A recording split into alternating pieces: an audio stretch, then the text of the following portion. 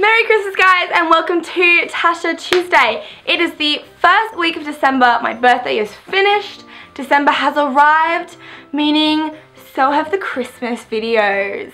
Do you like the background? I decorated for the occasion, I hope you like it. So to get us into the Christmas spirit just a little bit since it is December, I thought I would go through some Christmas cracker jokes that I saved from last year, just to get us into a more merry, bright, bubbly mood.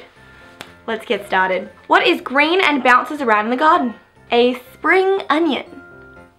What do you get if you cross a cow, a sheep and a goat? A milky bar, kid.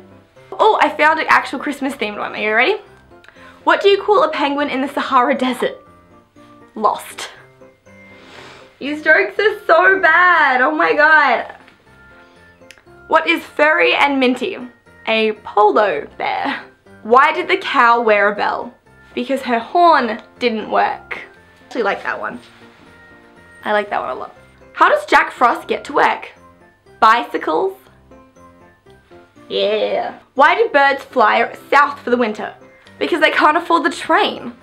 Why did the mechanic sleep under the car? He wanted to get up early in the morning. What do you call a man with a paper bag over his head? Russell. Why did the tomato blush? Because he saw the salad dressing. Why did the golfer wear 2 pairs of trousers? In case he got a hole in one? What do you get if you cross a fish and 2 elephants? Swimming trunks.